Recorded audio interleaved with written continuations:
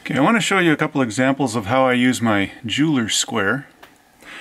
First, in metal, say I want to take this piece of scrap that I want to either make a rectangle or a square out of. First, I want to make sure that I've got a flat edge, which on this one is already flat.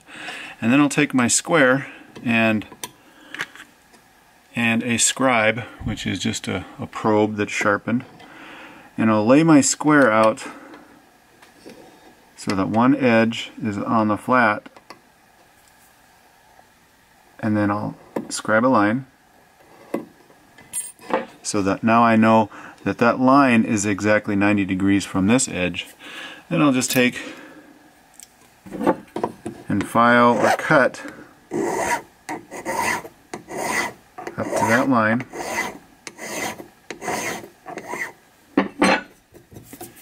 So now I know that I've got two square edges. So now this edge and this edge are exactly 90 degrees. Now if I want, say I want to make a 7mm square, I could go in, make a little mark at 90 degrees, or at 7mm, sorry, and the same thing on the other. Now what I can do is go in with my square and line it up so that this edge is flat against this edge,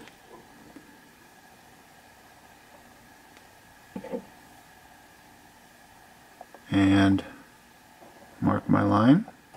So now I know that this line is exactly parallel to that line. Or another way I could do it is just take this, and if I have this set at 7mm, I can go ahead and just scribe a line like this. And I know that since this edge is flat because I used my square, this edge is flat, I can do the same thing on both of them. So I could either use the square or I can use my calipers. And then I just go in with my saw. And I don't want to cut on the line, I just want to cut right on the outside of the line. And what I'll do is make sure that I file right up to that line.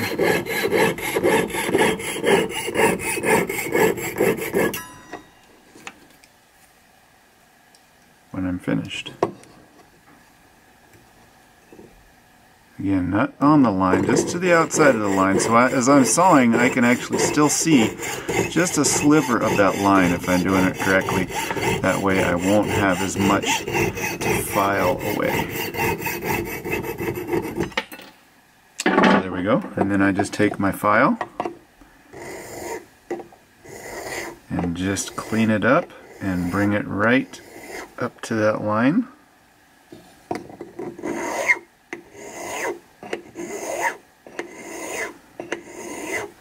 And there we go. We've got a square that is exactly 90 degrees, and if we measure it, it is right at 7mm. So now you've got a square piece. You can use it for rectangles, but this works great because you know that this is 90 degrees, and as long as you use this to make that, then you know that this piece is 90 degrees as well. Alright, another trick I want to show you is in wax.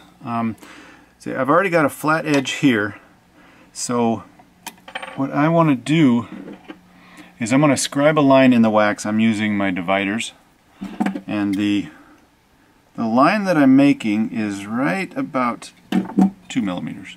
So I'm going to scribe one line about 2mm from the end. Okay, and now I'm going to take my dividers, and here I'm just going to put a dimple,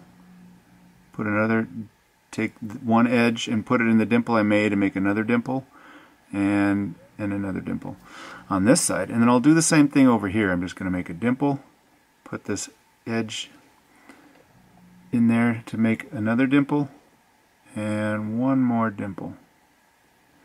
Okay, so now I'm going to take my jeweler's square and I'm going to line up the two dimples that I made. Put my scribe in one hole and line it up to the other. And I'm going to scribe a line. And then I'm going to do the same thing with the next dimple that I made. And I'm going to scribe a line. Okay, so now I have 3 lines here. Now I want to make this line a little bit deeper and wider. So I've actually altered an old burr. And since these lines are pretty deep, I can just go in and scrape along that line.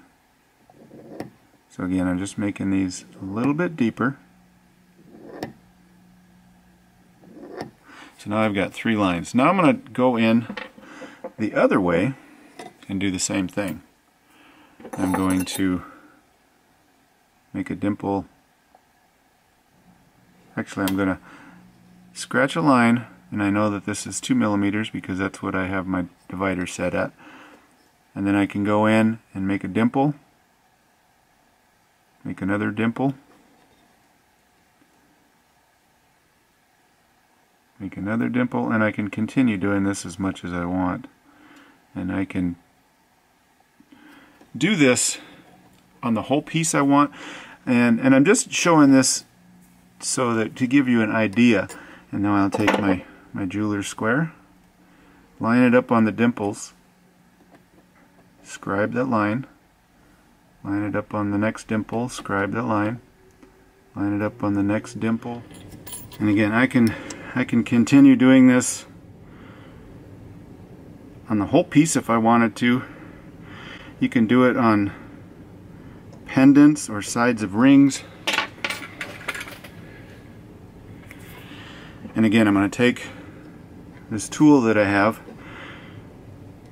that I've made, just to make these a little bit wider, and I'll show you why in a minute.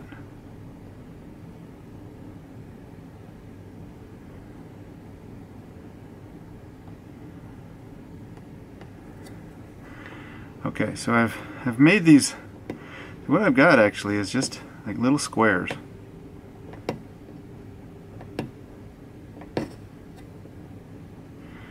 I'm just going to kind of clean these up a little bit, make them a little more pronounced.